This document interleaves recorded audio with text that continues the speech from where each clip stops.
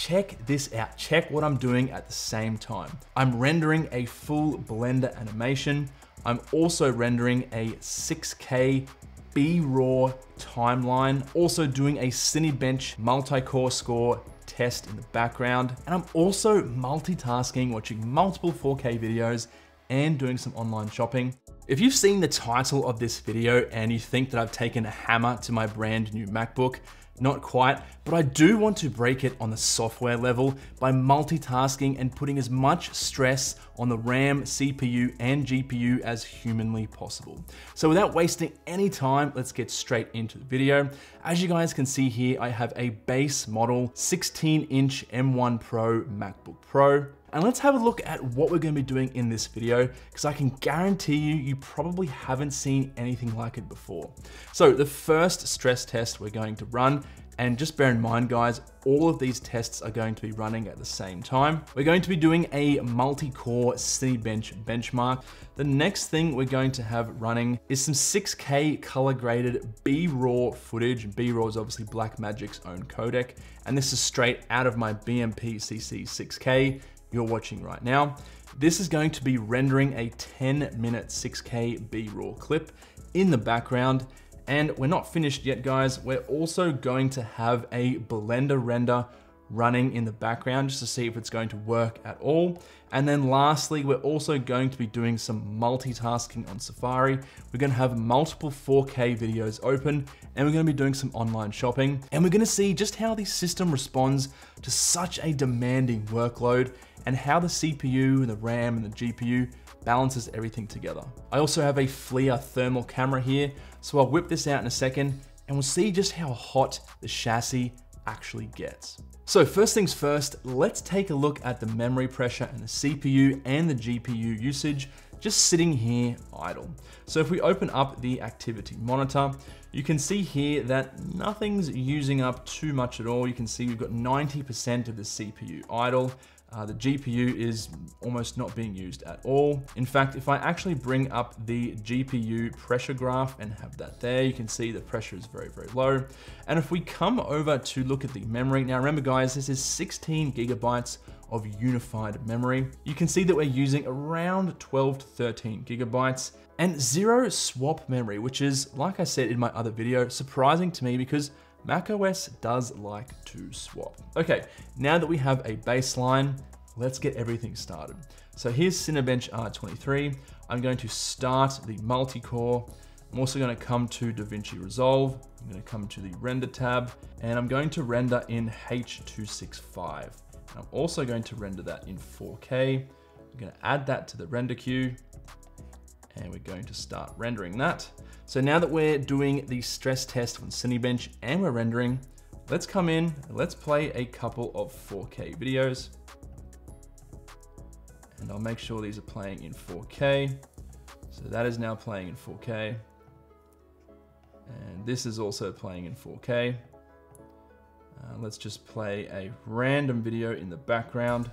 And you can see here, I've got a number of other tabs open as well. So we're doing just some browsing, some typical videos, some web browsing as well. You can see the pressure here, the GPU pressure is going crazy right now.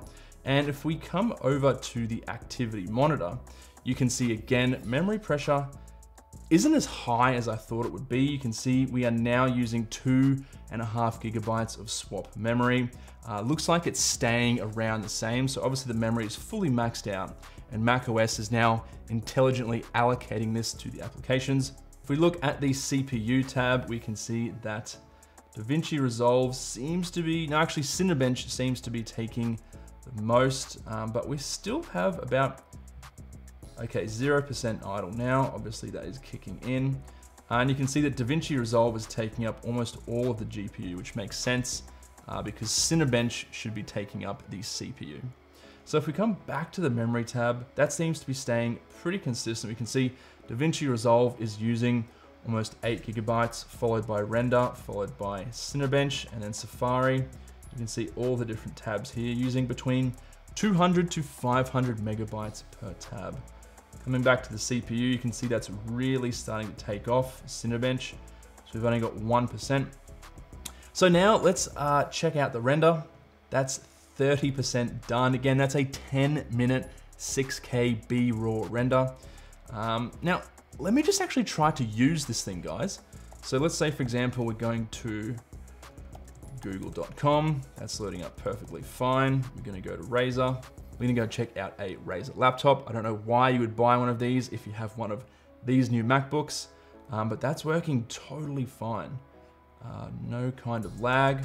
If we now come into Blender, you can see we are able to move that around.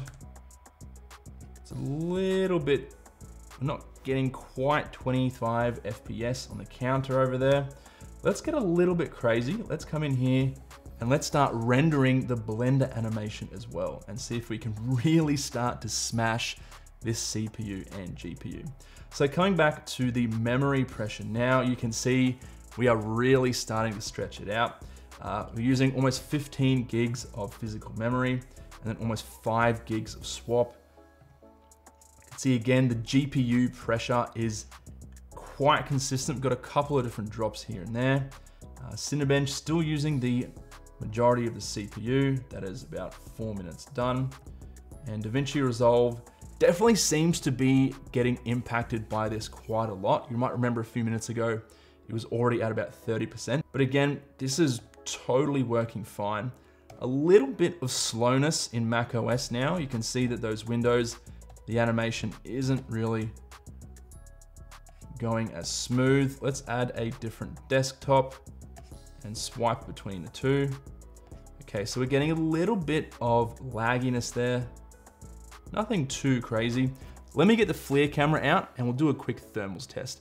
And by the way, the fan is on, but you can barely hear it. I can barely hear it over the ambient noise levels in this room. Okay, so just before we go into the FLIR, we can see here that 0% of the CPU is free.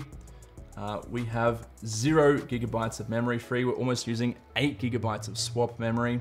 And you can see the GPU pressure there is at 100%. And we have Cinebench still going. We have the DaVinci Resolve render still going. And we also have the Blender render still going. And we also have all of our browsing tabs and our 4K videos still playing in the background. Okay, so let's have a look at the thermals. As you guys can see, it's very obvious where most of the heat is coming from. It's being exhausted out of these back two vents. If you guys have seen the internals on this, you would know that that's where all the heat is being exhausted using the two fans. So that is around 42 degrees Celsius. And if we look at the keyboard, most of the heat is in the middle, but it's at a relatively cool 38 degrees Celsius. And if we come over here to the edge of the keyboard, we're looking at about 35 degrees Celsius.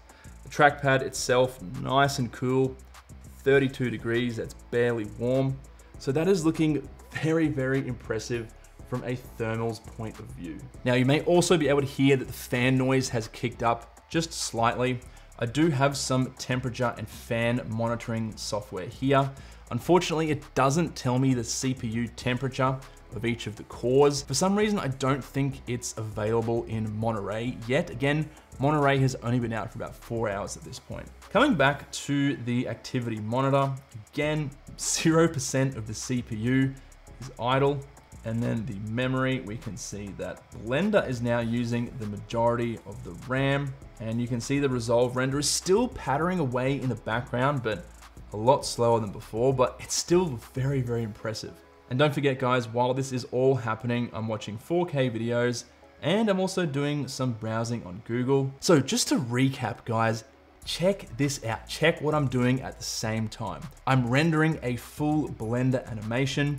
I'm also rendering a 6K BRAW timeline, 10-minute timeline down into 4K H.265. I'm also doing a Cinebench multi-core score test in the background. And I'm also multitasking, watching multiple 4K videos and doing some online shopping. And as you can see there, the experience, although the animations are a little bit choppy, they are quite usable. And I wouldn't have any issues doing some work on Word on the side, for example, while doing all of this. Anyway, guys, hopefully you enjoyed this little video. I just really wanted to slam this machine and see how far I could push it. Very, very impressive so far. So stay tuned for some additional tests.